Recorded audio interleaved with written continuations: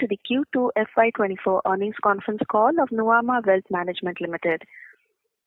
As a reminder, all participant lines will be in the listen-only mode, and there will be an opportunity for you to ask questions after the presentation concludes. Should you need assistance during the conference call, please signal an operator by pressing star, then 0 on your touchtone phone. Please note that this call is being recorded. I now hand the conference over to Mr. Ashish Kehair, MD and CEO. Thank you, and over to you, sir. Thank you. Thank you so much. Good afternoon and a very warm welcome to all of you for joining the maiden earnings call of Nuvama. We've already uploaded the presentation and the data book and on our website and the stock exchanges. I think we'll keep receiving feedback from you on the data book and keep enriching it over a period of time. I know you'll have multiple questions. We'll try to answer them over the call and also over a period of time improve the data book. Joining me today in the call are my colleagues Mihir Manavati is the CFO, Manish Dhanuka is the head of investor relations, and the SGA team. We thought it would be appropriate that since it's our first call, instead of jumping directly into the earnings and the performance of the quarter, we'll give you a brief introduction and overview of Nuvama, how it came into existence and what are the businesses we are into. And then perhaps Mihir can take us through the performance of the current period, and then we'll move into the Q&A section. So as you know that this business was actually a part of Edelweiss till about 2021, and that's when PAG came in as a majority shareholder. It was a controlled transaction, and it was with the intention that we will demerge the company and list it over a period of time, which we've concluded over the last 2 years. The businesses will sit inside Nuvama. Essentially, largest is wealth management, and I'll talk a bit about it. If you look at wealth management as an industry in India, and if you look at the overall client pyramid or client triangle, the bottom of the pyramid is the retail or the mass retail segment. And our view is that is best handled by banks or maybe brokers and fintech companies, because the profit pools in those customers are not substantial enough for specialized wealth management firms to derive value. To derive value from those customers, you have to actually access the whole wallet, which includes their banking products, credit cards, home loans, etc. And the needs of the customers are also relatively simple. I mean, they're in the lowest tax bracket, so maybe a bank deposit or a simple insurance product can solve their problems. But as the customers, become more affluent, as they move up into the second tier of the pyramid, which we typically call affluent and HNI, that's when things start becoming a bit more interesting. Because the customers move into higher tax brackets, their needs are no longer, met by just simple fixed deposits because they pay higher taxes. They want to invest in diversified products and have a diversified portfolio. But unfortunately, that becomes a structural challenge for banks because it competes with their liability franchise. While they do offer what they offer, but because of this conflict with the liability franchise, you will see that most of the banks typically, more often than not, have more bent towards selling insurance. And that's when players like us can step in. And this is the opportunity we saw 10 years back. We did a lot of market research and market study in these customer segments across the country, tier 1, tier 2, tier 3 towns. And there was a common feedback which kept coming back from clients that they need unbiased advice from their wealth managers. They need to have a diversified portfolio so that over a period of time, they can build financial independence. And that was what triggered us to start this part of the segment more than 10 years back. I think we've had a reasonable head start here. We have about 900 RMs in this segment, extremely profitable, spread across 65 to 70 locations. And we work both with our internal RMs and external wealth managers. About 25% of our business actually comes from external wealth managers. We have a full-fledged platform, complete product basket, which includes investments, lending, exchange-traded products, and even making of will and stuff like that to holistically cater to this segment. I don't think there are too many players which compete with us, although we are seeing a lot of interest now coming into this segment, but we've developed a reasonable leadership here. Then moving up further into the top end of the segment, which is typically called Ultra HNI, which is about 25 crore plus.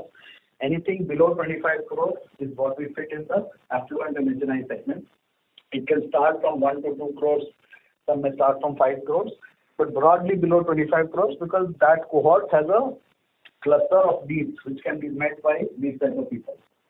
Ultra HNI segment is slightly different, far more bespoke, complex needs. Investment, I think, just forms 25-30% of their needs. They have businesses where they need advice. I'm sorry to interrupt, sir. This is the operator. Can you come closer to the microphone, please? I am actually very close. No problem. I'll try to speak louder. Yeah, please go ahead. So the Ultra HNI segment actually has needs which are far more bespoke, I was saying. Investment needs are just one of them. They need wealth structuring, estate planning. They have businesses in multiple countries. So I think a lot of things have to come together, and that was the focus again here for us to build a platform which can comprehensively solve the needs of this segment. And we fortunately also have an investment bank inside Nuvama, so it can help in working with these promoters in solving their business needs. So combined these two, both Ultra HNI, which is we brand as Nuvama Private, and Affluent and HNI, which we brand as Nuvama Wealth, is the wealth management cluster. This contributes about 70% of the revenue and about 70% of the profits of Nuvama in general. It was so when we started in 2001, when PAG came in, the revenues of this segment was about 480 crores. In FY23, we crossed 1,000 crores, so we've almost doubled the revenue. And profit contribution moved from about 20-25% to about 70% in this segment. In the Ultra HNI segment, the limiting factor across the world, and I would not say limiting factor, I would say the raw material is the RM. And given the fact that these are people who deal with extremely sophisticated customers with sophisticated needs, you always have them in short supply.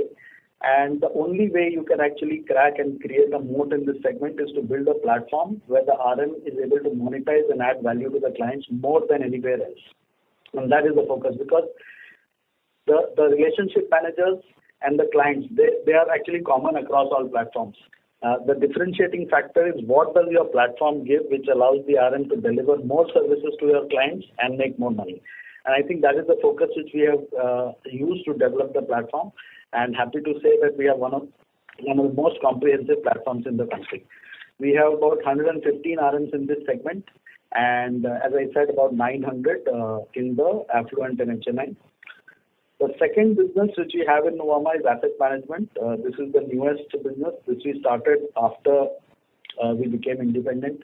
It's about 2 years old now, and it works extremely synergistically with the wealth management part, because wealth management actually has the customer insights and defines what product needs customers have, and there is a gap in the market, which is what we create. Over the last 2 years, we've built about 6,200 crores of AUM, divided into two large buckets of strategies. One is private equity. In private equity, we have a market leadership product which is called Crossover or Pre-IPO. And we recently launched a venture debt fund which is adjacent to that. Combined these two, I think the assets would be around 4,800, 4,900 crores. Then we also started listed the public equity segment, in which the first product which we launched was a hedge fund, long short, more equity oriented. That's now second largest in its category. And we are soon going to launch a GIFT City version, which has tax advantages both for institutional investors, overseas institutional investors, and NRIs. In addition to that, after the tax rate change for MFs, insurance, and MLDs, we started an absolute return product which targets about 7 to 8% net of tax. We see that that is a clear gap now in the market, because there is no other default fixed income product where Ultra HNIs can park their money. I think combination of this exists. Future, the way we are thinking is to solve for yield, and 2-3 products which are in the pipeline are real assets like commercial real estate and private credit. We are in the process of building and hiring teams, and maybe in the next 6 to 12 months, we should hit the market with these products. The third business which exists in Nuvama, which in fact is the oldest business of Edelweiss, which is capital markets, which has institutional equities, investment banking, and custody and clearing business. Let me first talk about custody and clearing, because again I think that is unique to us, because only banks typically offer that service. We are one of the few, actually one of the three non-banks which have the license to offer custody services. So it's actually a very prized asset. We handle clients which are FPIs and domestic PMSs and AIFs. Large part of the business comes from FPIs. It's a very niche offering directed towards hedge funds and quant funds and high frequency trading companies. Some of the largest ones are our clients in that business. And the business is extremely simple. You provide them custody and clearing services, not too volatile. It's like a hammer and tongs business, and will grow at a consistent pace with the rise of the trading volumes in the country and the institutional participation which comes into the country. Institutional equities, investment banking, I think that is the most understood business by our community. We have market leadership in institutional equities. We have about 5.4% market share. Number 2 in the domestic broker side. And investment banking, we offer a full service, which is ECM, DCM, and M&A and private equity. Both of these now, actually we are working very, very closely, and maybe in next 3-4 quarters we'll also start publishing data on how we are building synergy with the wealth management side. Because both these businesses work extremely close with the promoter community, and each of them are potential wealth management clients. In fact, in 22-23, more than 30% of the relevant investment banking clients which we onboarded became wealth management clients. And similarly, now we are working actively with the institutional equities team. So the objective actually is to create a one Nuvama kind of a structure where the customer can enter in any part of the circle. They can enter into asset management, they can enter into wealth management, and then we basically use the whole platform to add value and try to monetize the client. I could just give a simple example. We could invest from a pre-IPO fund into a company.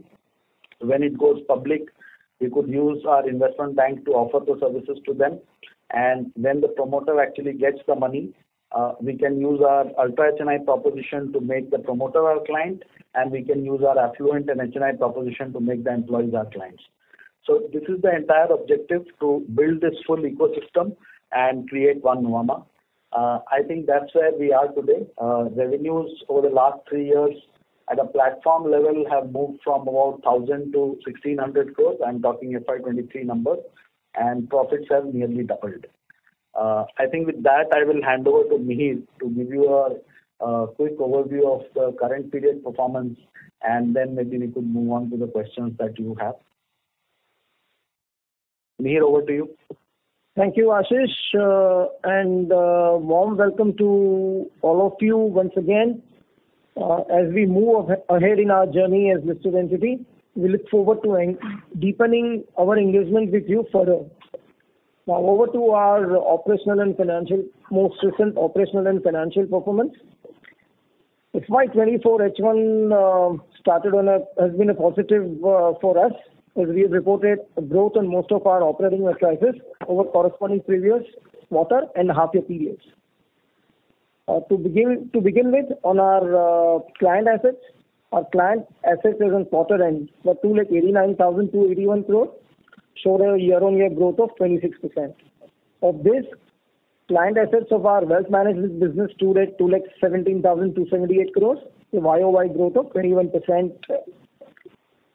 Asset management business AUM stood at 6,175 crores compared to 4,300 odd crores as on the September of FY23, reporting a year-on-year growth of 43%. Our clients' assets in our clearing and custody service business stood at 65,828 crores, a year-on-year growth of 47%. Now to our revenues. Our total revenue for Q2 FY24 stood at rupees 492 crores, grew by 29% year-on-year. Our revenues for half-year FY24 were at rupees 909 crores and grew by 24% year-on-year. Of this, our wealth business revenue was 281 crores for the quarter and grew at 16% year-on-year over the previous quarter. For half year FY24, the wealth revenues were 553 crores and grew by 17% year-on-year over September FY23. Our asset management business reported revenue of rupees 19 crore for Q2 FY24 and rupees 32 crore for H1 FY24. Excluding the carry component, the revenue was rupees 11 crore for Q2 FY24 and grew by 17% year-on-year. Similarly, ex-carry revenue for September 24 half year were rupees 24 crore and that resulted in a year-on-year growth of 42% over previous half year. Our capital markets revenues were 190 crores, which grew 86% year-on-year. And for H1 FY24, the revenues were 320 crore and grew by 51% year-on-year over H1 FY23. I'd just like to pause here and touch upon an impact that SEBI circular on distribution fees on AIFs on our wealth management business revenues. The SEBI circular of May 23 on AIF commission capped charging of upfront commission on AIFs to a maximum of 1/3 of total commission, and the balance would be recovered over the life of the funds. This change resulted in lower revenue booking in FY24 Q2 over corresponding quarter of FY23 on a like-to-like basis. Had this change not materialized, our growth in wealth management revenue for the current quarter would have been approximately 30% higher, as against the reported growth of 16% over the same period.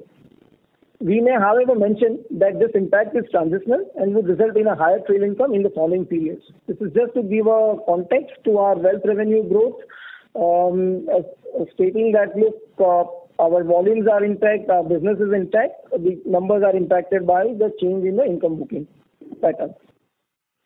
On the cost side, the total cost for Q2 FY24 stood at 302 crore and grew by 16% year-on-year.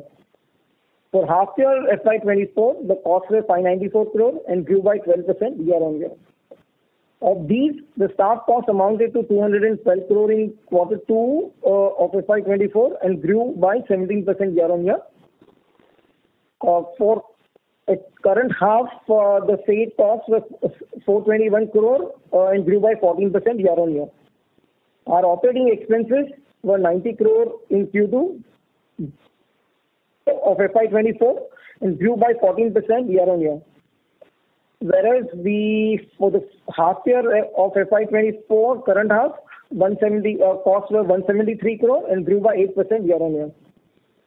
Coming to our profitability, our operating PAT for Q2 FY24 stood at rupees 145 crore and grew from 93 crore in Q2 FY23, reporting a growth of 57% on year-on-year basis. Our operating profit for H1 FY24 stood at 244 crore, showing a growth of 63% year-on-year. Our return on equities for the half year ended September 23 stood at 20.3%, up 5.47% over the same period of last year. Our cost to income ratio for half year was 65%, current half was 65%, and was lower by 7.0% over last year of September 23.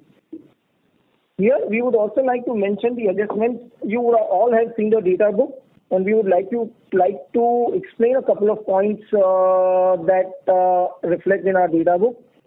The adjustments that we have made to our operating profits. As Ashish explained, Nuvama Group got carved out of Edelweiss Group over a 2-year from FY21 to FY23, and to attain current holding business and entity structures, a number of arrangements, including that through demerger schemes, were put in place. This resulted in a number of exceptional items and non-recurring items getting reflected in the financial statements. And to make current results comparable with that of past periods, and also to set the reference point for comparing future performances, we have made 2 key adjustments to the reported numbers. The first is the carve-in and carve-out of income and expenses. There are two components again here. The part of investment banking business came to us through a demerger scheme which got approved in May 2023. We were entitled to the profits from these business over a period of FY22 till the date of merger. Now that lumpy income net of lumpy profit element came in previous quarter, that means June of 2023, first quarter of current financial year. What we have done in order to make the numbers comparable, we have actually carved out from quarter one and reappropriated those numbers into the previous years as they were applicable. Similarly, in FY21, carve-outs represent income and expenses of businesses and entities which were transferred to EFSL Group as a part of restructuring, resulting in what we have, mainly capital market business, wealth management business, and asset management business. Second adjustments pertain to the adjustments of carving out or adjusting the non-recurring expenses. As we separated out from Edelweiss Group as an independent entity or group, we incurred significant amount of expenses towards transition, which includes platform transition, technology transition, brand transition, and so on and forth. And we also incurred significant expenses on demerger and listing of our entities. These expenses were incurred between FY21 and previous quarter of the current year, and we have adjusted these expenses from the respective periods to reflect the operating profit. Important to say that current quarter numbers do not have any carve-in, carve-out adjustments or the extraordinary adjustments for any extraordinary or non-recurring expenses. So from here on, we are on steady state basis.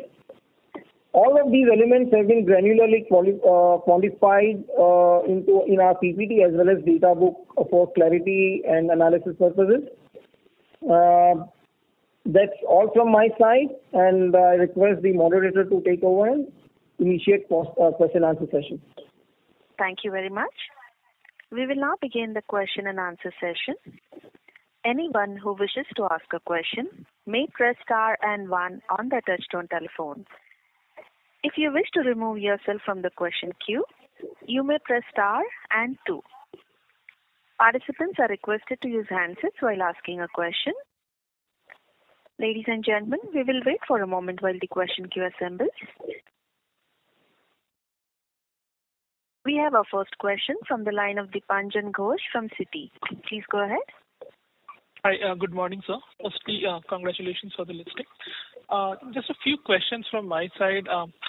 First, on your managed products in the wealth division, both on private and Nuvama Wealth, if you can just give some split either on the AUM side or on the revenue side between the product mix that you have. And I think on your... Sorry, I lost him. Are you guys able to hear him? Mr. Ghosh, we are unable to hear you.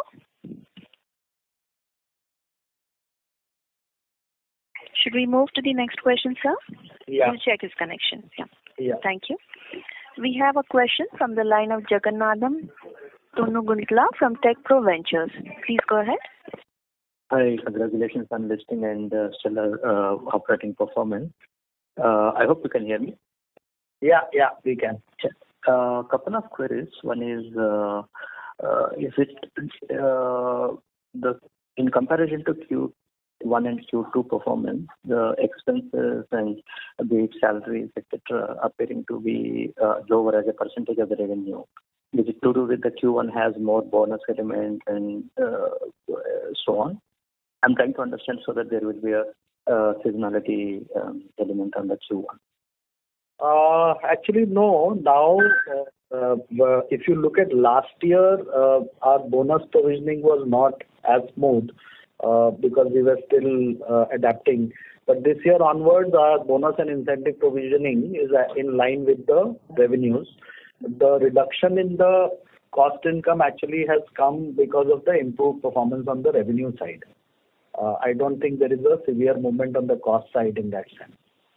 Why I'm asking is so employee cost more or less remains same between Q1 and Q2, and whereas revenue obviously made up. So it's more of you can say operating leverage playing out and efficiencies playing out. Is it to do with that? Yes, I think that is the correct assessment. It is operating leverage which is playing out, and also in Q2 we've had a little bit of carry coming in, about 8 crores of carry coming in, and the performance of the capital market segment is significantly superior than Q1, which may slightly moderate in the balance period of the year. But I don't think you will see significant movement in the employee cost or the OPEX from the levels which you are seeing. It will trend upwards mildly, but not significantly. Correct. So other point is just to get the clarity on the asset side. You said client asset is 2,17,000 and so adding that 65,000 crores of client assets, that's what you are referring to, right? 2,90,000. So basically, if you look at the client assets, the total is around 2,85,000, 2,89,000. Wealth management is divided into two buckets. One is Nuvama Private, second is Nuvama Wealth. Nuvama Private is around 150 range. Nuvama Wealth is about 65,000. Asset management is 6,200 and custody and clearing is 65,000. So if you add everything together, it gets to the 280 range. Okay, just last point. So comparing it with the FY23 figure that you had given in the historical trend. So FY23 you had shown a figure of 2,31,000 crores. Absolutely. So the 2,31,000 crore has grown to 2,85,000. 2,90,000. Yes, that's right. Okay. Thank you. Thanks for the opportunity. Thank you. We have a question from Dipanjan Ghosh from Citi. Please go ahead. Hi. Am I audible this time? Yes, Dipanjan, you are. Yeah, hi.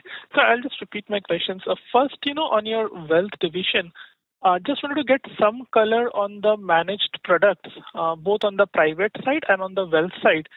And on the private side, you have given the mix between recurring and non-recurring.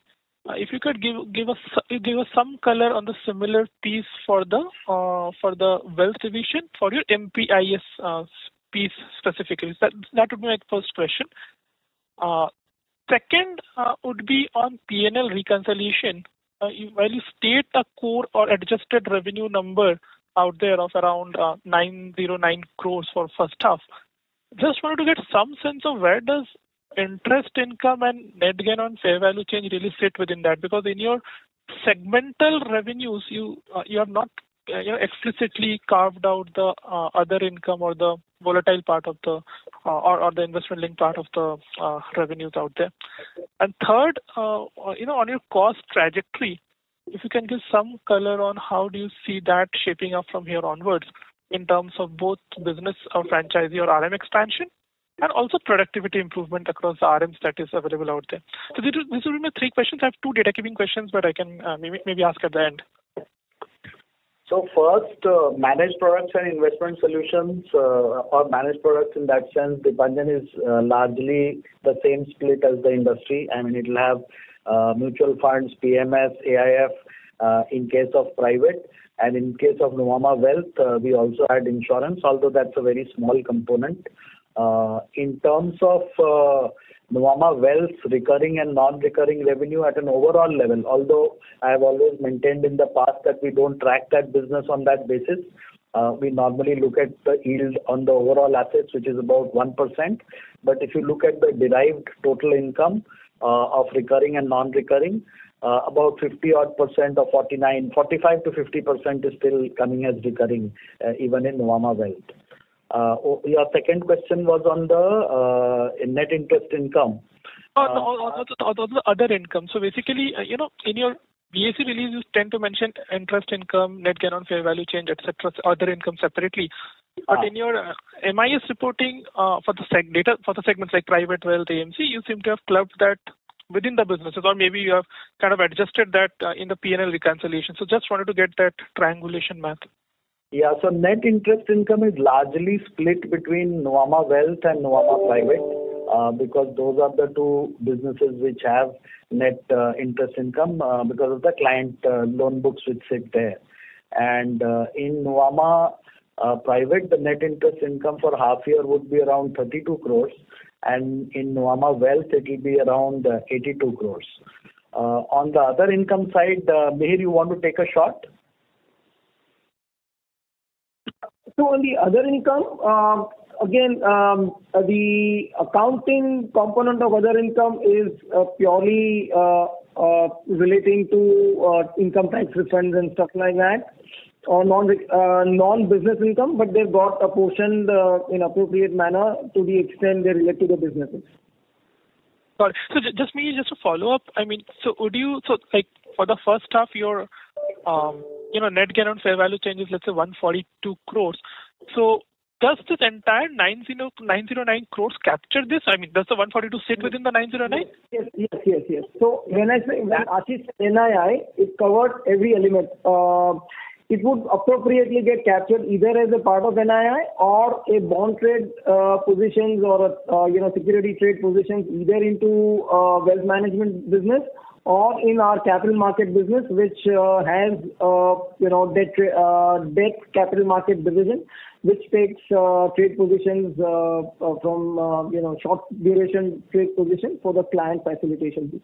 I'll just add, Dipanjan, there that typically gets classified in distribution income. What Mir is trying to explain that in 2-3 categories where let's say fixed income secondary or in unlisted securities, it actually passes through the books.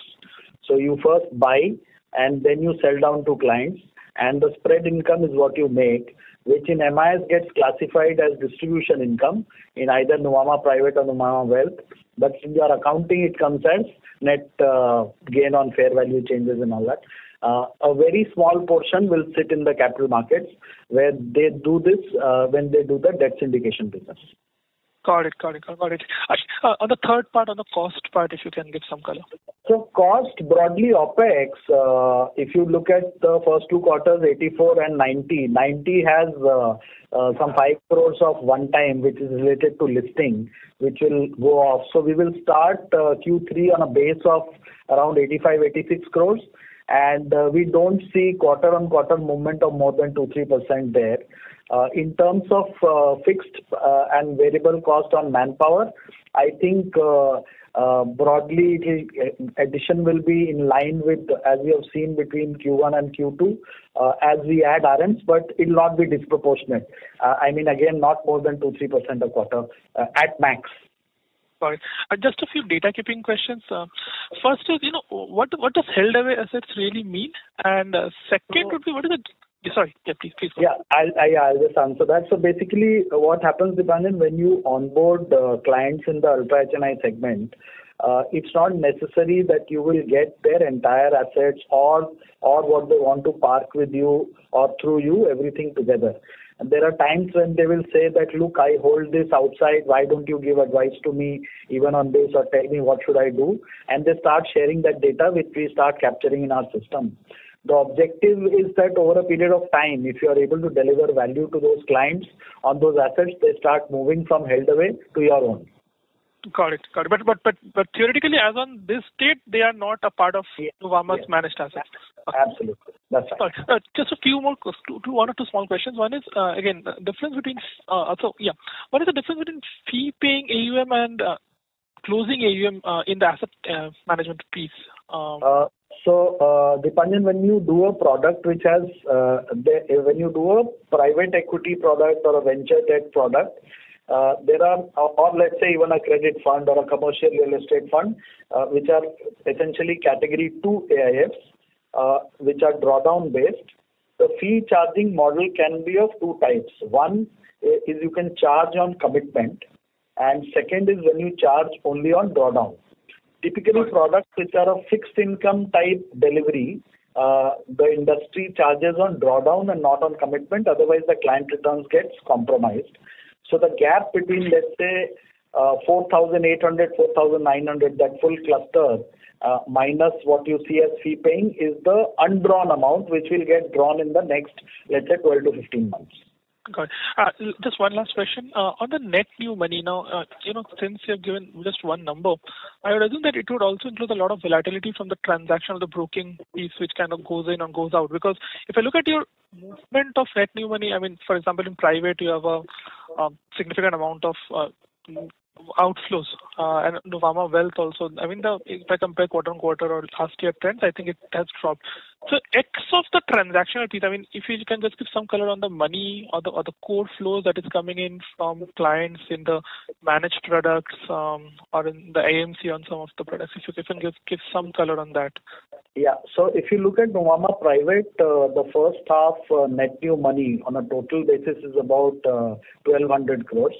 But if you see the ARR and transactional assets, that's about 4,700 crores. Out of that, around 80% is ARR. Again, Nuvama Wealth, we don't track it in this manner. It's largely managed products and investment solutions. In the transactional assets or the brokerage assets, the movement is relatively small. It's more to do with the MTM there. But to be precise, the total movement in H1 in the broking assets is about 61 crores out of the 3,700 crores of net new money in Nuvama Wealth. Sorry, Ashish, can you just repeat the private portion? If I understood correctly, out of your 1,200 crores of money movement? 1,200 crores, there is a positive of 4,700, which is the assets with us, and held away is reduced by the rest. So the outflow is more from the held away assets and not from the assets which we have. Got it. So this 4,700 crores is the net positive. Net positive, yes. This will include money going into broking also, right? Yeah, this will include, and broking would be broking is again an outflow of 1,000 crores. Okay. So basically around 5,700 crores of net new money in your MPIS broadly. Yes, that's right. Got it. And why did you specifically carve out the expenses which are mapped to revenues, as in on both sides, which are mirrors basically on your reconciliation? I mean, do you give what would be the sub-broker payout or some color on that model, on that part of the business? That would be my last question. I request you to join back the queue, sir. Sure. Thank you. Thank you. We have our next question from the line of Mohit from BOP Capital. Please go ahead. Yeah, congratulations on listing, and I've got 2-3 questions. First is that I wanted to understand your strategy, whether you would be targeting HNI or UHNI, the typical yields that you earn in the HNI and the UHNI segment, and some color on the attrition, if you could give both on the clients and the RM side. So if you look at the numbers in the data book, it will be reasonably clear. In the private segment, our ARR yield is around 1%, and on the transactional revenue, we make about 50 crores a quarter. And if in that 50, about 25 comes from, let's say 20 crores comes from broking, and rest comes from non-broking. So non-broking yield on the full base would be around 30 basis points, and 1% on ARR assets. On Nuvama Wealth, our yield on overall assets is about 1.1%. So that's on the yield side. What was your second question? So on the attrition, if you could throw some color, basically, both on RM and the client side, what was the attrition that you experienced over the last 2-3 years? So in Nuvama Private, we've lost about 3 people, regret attrition, and Nuvama Wealth, the regret attrition is about 1.5 to 2%. Customer attrition, very frankly, doesn't happen in our businesses. This is a question I've been asked many number of times, and I've explained that customer attrition actually means customer closing accounts and going away. That's sub 1% across the board. Typically happens when people move out of the country or they're closing the full relationship. It doesn't really typically happen there. All right. And basically your strategy, that you would focus more on the UHNI or the HNI and mass affiliate. I mean, what would be your strategy going forward? Which piece you will focus more within the wealth? Our view is very clear. You really need to focus on both, because if you look at the stage at which we are in wealth management business in India, it's extremely nascent. It's not like a fully developed business where you have to become extremely sharp in targeting. I think pieces are expanding. As of today, both Ultra HNI and HNI and Affluent have become extremely profitable as client segments. Most players have tapped Tier 1 and maybe Tier 2, Tier 3, Tier 4. There is significant amount of wealth creation that has happened. In fact, to be very candid, whenever any of us visits Tier 2, Tier 3 towns, it's an opportunity sitting there where wealth and clients are actually growing at a pace far faster than the pace at which industry is adding RMs. Okay. So I don't think we are at a stage right now where you need to diversify your focus. Both offer opportunities because at the back end, there is tremendous amount of synergies, right? Asset classes are similar. Product construct may change. There may be different, personalizations and specializations you will build at the margin, but you are significantly able to leverage the same infrastructure to target both the customer segments. There is no point in right now saying I will focus here more or focus there less. As a firm, we will focus on wealth and asset management more. That's the stated strategy. Right. That this is helpful. So next question is on the revenues. I think from Q3 onwards, is it safe to assume that all your revenues would be in the trail mode and there will be no upfront recording there? So there are product categories. Now in AIFs, there is a methodology now prescribed by SEBI, which is what we are following. In mutual funds and PMS, that was done a couple of years back. Let's say products like fixed income and structures and unlisted, they will always remain on a transactional basis for every player in the industry because there is no method by which you can make them trail giving. When you sell a fixed income, you earn at that point in time, and the accounting rules have basically made it mandatory that you have to recognize the income at that point in time. So those will remain as transactional. The proportion of transactional will keep coming down over a period of time, but they will always remain transactional.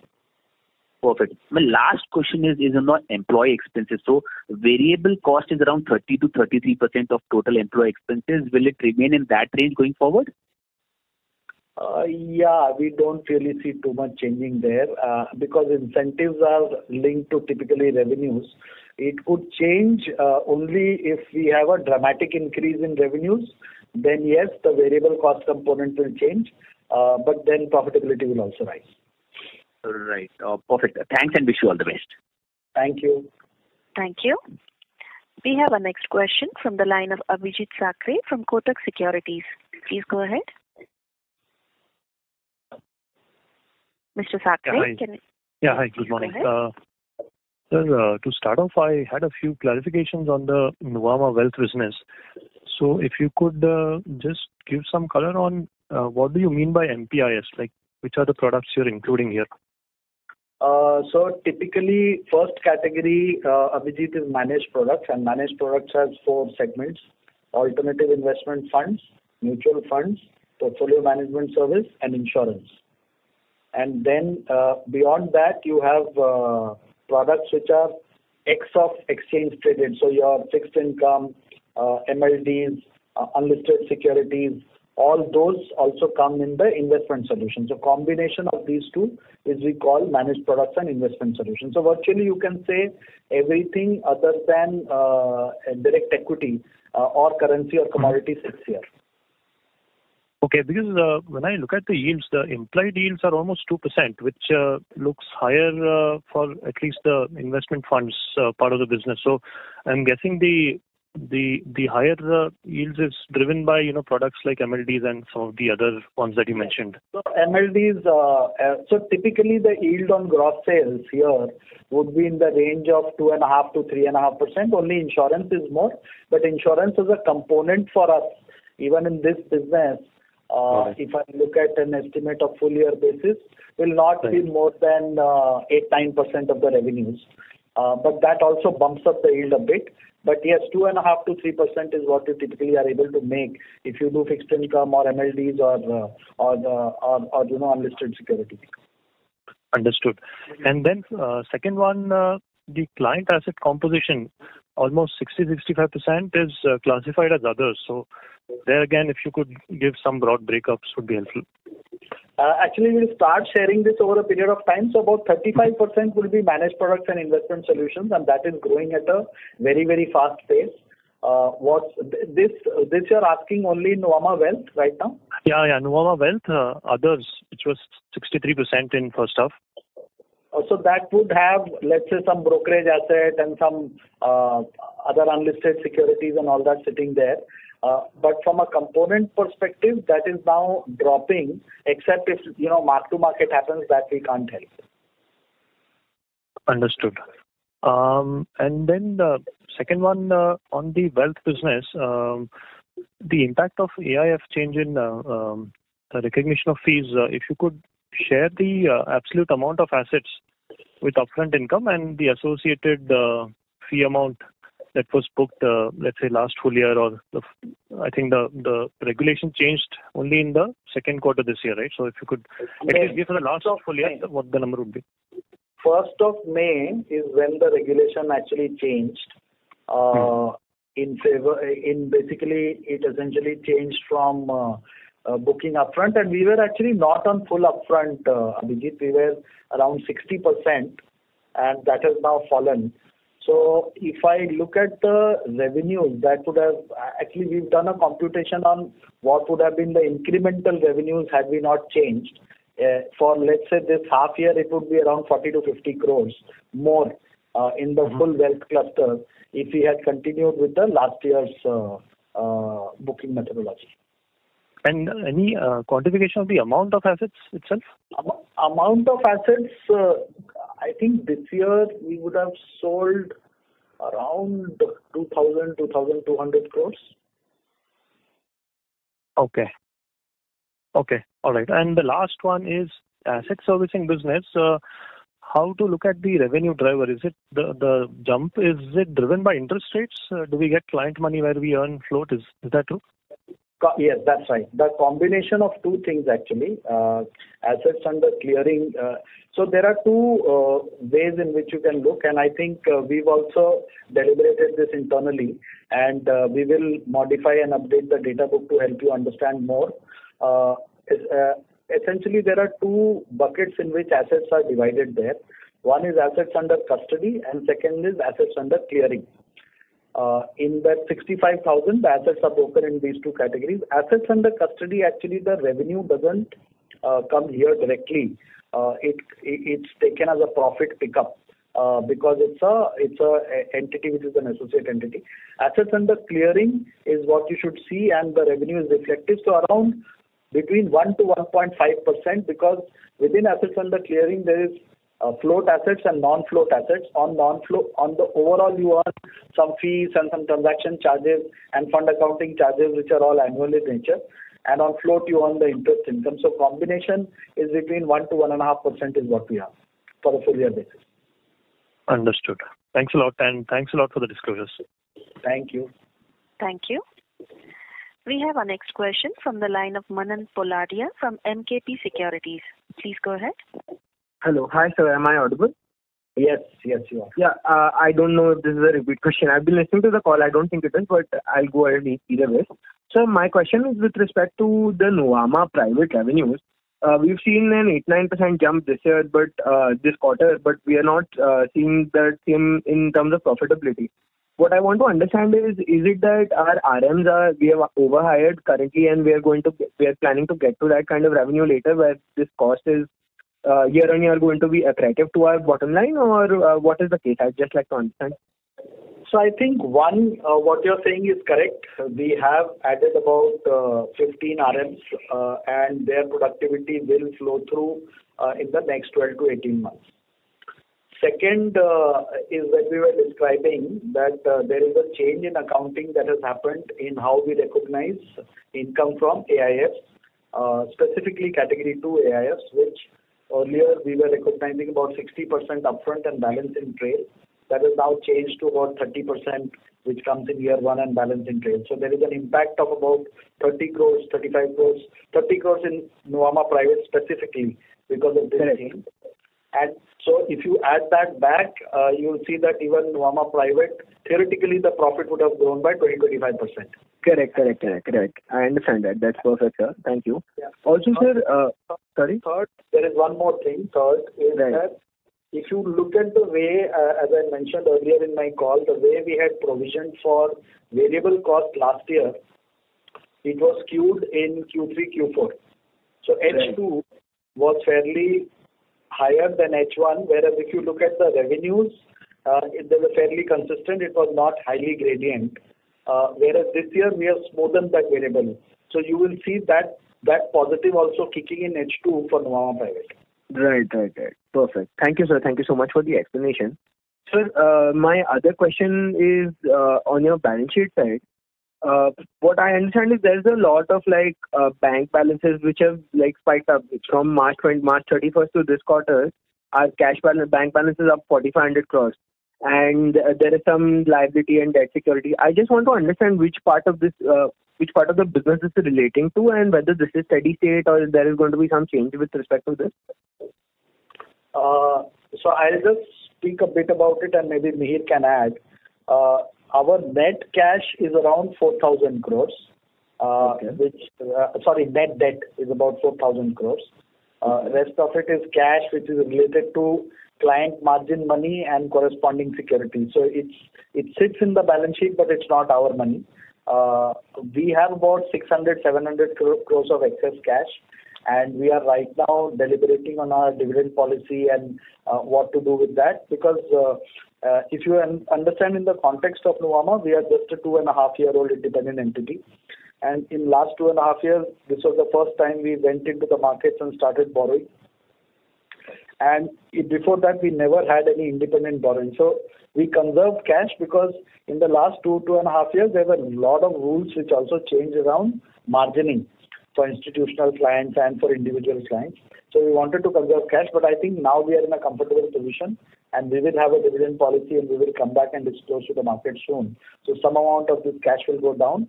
But that excess cash which you see is actually not our cash, it's margin in the exchange and corresponding client money. Correct. So if I were to look at Nuvama as the company alone and not have any client debt or cash or whichever, you're saying your net debt is about 4,000 crores. So that would put your EV at today's market cap over 10,000 crore market cap plus 4,000 crore net debt, so 14,000 crore EV. Is that the right way to look at it? Maybe. That's a fair way. This is Mihir here. That's a fair way of looking at it. All right. Thank you, Mihir. Thank you so much. I think that does cover my questions for now. Thank you so much. Thank you. We have our next question from the line of Lalit Deo from Equirus Securities. Please go ahead. Yeah, hi sir. Good afternoon. So firstly, in the Nuvama Wealth business, so there are two models. One is the RM model and the second one is the external RM model. So could you give us more color in it, the accounting treatment and what is the sub-broker payout in the external RMs?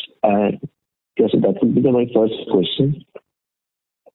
So accounting treatment is actually what Mihir was explaining earlier, is that we net it off when we earn, and whatever payoff we have to make, we net it off. But I think in the published accounts, it's shown as gross revenue at the top, and then the payoff is shown below in the operating expense. But what we have produced for investor relations and all, we have netted it off. Our overall net revenue is split almost 75-25. 75% are direct RMs and 25% are external wealth managers. And these are not, because you use the word sub-broker, I wanted to clarify. Sub-broker will be a very small component in this. Typically, these are people who in their journey of wealth management had been single product distributors. Some would have been MF distributors, some would have been insurance, and some would have been sub-brokers. What we have done in the process over the last 7-8 years is converted them into a multi-product wealth manager. And our treatment with them is exactly same like the way we deal with our own RMs. So the entire training platform, technology platform, compliance framework, product platform, everything is available to them. The only difference is that they don't get compensated or fixed compensation. They get variable part of the revenue because that is their business model. But other than that, their relationship interaction with the clients will be exactly similar to our relationship managers. And this is a fairly well-established model in the international markets. Actually, if you go to markets like Singapore, Switzerland and all, in large wealth management outfits, in the likes of, let's say, UBS and all, more than 40-50% now. The terminology used in those markets is EAM, External Asset Manager. In India, we started this as External Wealth Manager. Sure. So, like, is it fair to say, like, then the clients on the wealth side will have some overlap between, will be managed by the RMs as well as the external managers, or they are exclusive? The clients are also exclusive for both of them. The clients will be exclusive. So you can imagine, like, if there are two relationship managers in the firm, they will have clients. Similarly, this is a third relationship manager who's not on our rolls. So overlap typically doesn't happen unless, there is an existing client and the external wealth manager has a very strong relationship. So that will be a bilateral mutual discussion on how will we share revenues. But otherwise, these are typically exclusive clients. Sure. And just to clarify, so, like, whatever the payout which we are making to this external relationship managers, that gets netted off, and whatever we report as net revenues, that is the net revenues which we earn. There is no payout further to this external RMs on our OPEX line item. That's right. Sure, sir. And then secondly is on our Nuvama private business. So just to understand, so like we have revenues coming from advisory pool as well, apart from the managed products. So within our assets, will there be a component of advisory assets as well, or is it just the distribution assets which we do right now? No, it will be a combination of both distribution and advisory assets. So could you please quantify the same, sir? We will actually share, but it will be order of magnitude around 10,000 crores. Thank you. We'll move on to the next question from the line of Deepak Poddar from Sapphire Capital. Please go ahead. Am I audible? Yes. Yeah, thank you very much, sir, for this opportunity. So, in one of the press releases, I read that we are looking to double the RMs in next 5 years, right? So what ideally it means for our AUM and in that respect, our revenue growth? So I think both should move at a faster pace than the addition of RMs. Because your current base productivity obviously will go up. And if you look at our last 3 to 4 year track record, we've nearly increased the RMs by, maybe about 40-50%. But revenue has grown at a CAGR of around 45%. So I'm not saying that we will maintain the revenue growth of the past, but yes, it will be higher than the rate of RM growth. Okay, so next 5 years, whatever if we have to double it in 5 years, so our CAGR we are talking about is 15%, let's say, in terms of RM. So ideally, our revenue and AUM should grow at much faster rate than this 15% that we. Yes, ideally yes. Otherwise, our profit growth will fall. Correct. And given that our bottom line, our OPEX growth is lower than your revenue growth, so your bottom line growth should be faster than your revenue growth, right? Yes. And my second question is on the sequential basis. I mean, if you see last 5-6 quarters, we have done phenomenally well. I mean, in terms of growth, we have been growing on a quarter-on-quarter basis also. So are we looking to, have that trend going forward as well, or some sense would be quite helpful, sir? So actually, we've not formalized a policy of quarterly guidance right now. So I will refrain from commenting on that. But we will be in line with the industry growth is what we can say, or slightly better than that. And if there is marginal or there is a significant improvement in the industry uptrend, we will follow that. But we are discussing internally on how do we want to guide for the future. This is our first call, and maybe over 1 to 2 quarters we will reach a conclusion, and then by end of the year we will start guiding. Fair enough. That's very helpful, sir. I think that's it from my side, and all the very best to you. Thank you. Thank you. Thank you. We have our next question from the line of Chintan Shah from JM Financial Family Office. Please go ahead. Hi, thank you so much for the opportunity. So, a couple of questions. So, first, can broadly just talk about what is the advantage versus in terms of Mr. Shah, I'm sorry, you're sounding muffled. Your voice is not coming clear. Is it? No. You're sounding muffled. Can you hear me now?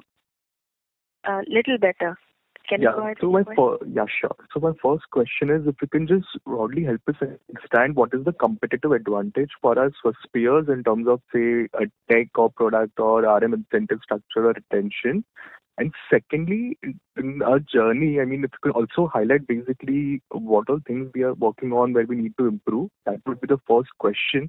And secondly, in terms of guidance, while you gave a broad idea in terms of revenue, in terms of profitability over longer term, say 3 to 5 years, if you could just help us understand, say, maybe how the cost to income would move, I think that would be helpful. Those were the two questions. So on competitive advantage, I think whatever I can say, I will say, because some of the things we may not want to disclose. I think one is the comprehensiveness of the product platform which we have created, where the ability of the relationship manager to comprehensively solve all the needs of the clients in the wealth management space. Very frankly, if you look at the entire market right now, there are few players who have reached that position. If you ask me between 5 to 10 years from now, I think everybody will reach, because most of the peer set is working towards that. And the industry is right now, as I said, and I keep saying it's nascent, so it will evolve. So we will have to continuously keep upping the game to maintain that edge. The second question you asked was, which are the areas we are working on. In Nuvama Private, we are working on creating a offshore full stack wealth management proposition, because now we see that ultra HNI clients do have a need to access overseas markets, set up family offices there. And I think it's time now to work on it. And similarly for Nuvama Wealth, we are working on a NRI proposition and comprehensively moving to a portfolio solutions approach instead of a product approach there. And I think in both the segments, we will leverage technology and analytics to reduce our cost to serve. I think that will become a very, very strong, proposition from our side internally to improve the efficiency metrics, which leads to your next question on cost income. So if you see the industry cost income in these categories, wealth management typically operates between 58 to 63 range. We are right now borderline 65. We were at 70. We improved by about 5% this year. Asset management fully scaled operates again at 50-55, and capital markets operates at around 70. I think if you ask me in the next 3 to 5 years, our target at a firm level would be about 60%, where wealth should be best in the industry. Every year we hope to reduce by 100 to 150 basis points. Asset management right now is an investment phase for us, so we don't look at it from a cost income angle. Once we cross 15 to 20,000 crores of AUM is when the real operating leverage kicks in. And maybe in 3 to 5 years, we should be 4-5x from here. So broadly, if you ask me, if we are at 65-66% this year, clearly between 3 to 5 years, we should see us at 60% levels at a firm level. Okay, got it. Thank you. Thanks for the detailed answers. That's it from my side. Thank you. Ladies and gentlemen, due to time constraints, that was the last question for today. I now hand the conference over to Mr. Ashish Kehair for closing comments. Over to you, sir. Thank you. Thank you for taking time out for this call. It was, I think, an interesting session for me. We will take these questions as input and feedback, and some of you we will, of course, meet over the next 3-4 months. And as I said at the beginning of the call, we will continuously improve the quality and content of the disclosures which we are making. Just bear with us. And I think in 1 to 2 quarters, hopefully we should be able to answer most of your questions through our data book itself. Thank you. On behalf of Nuvama Wealth Management, that concludes this conference. Thank you for joining us, and you may now disconnect your lines.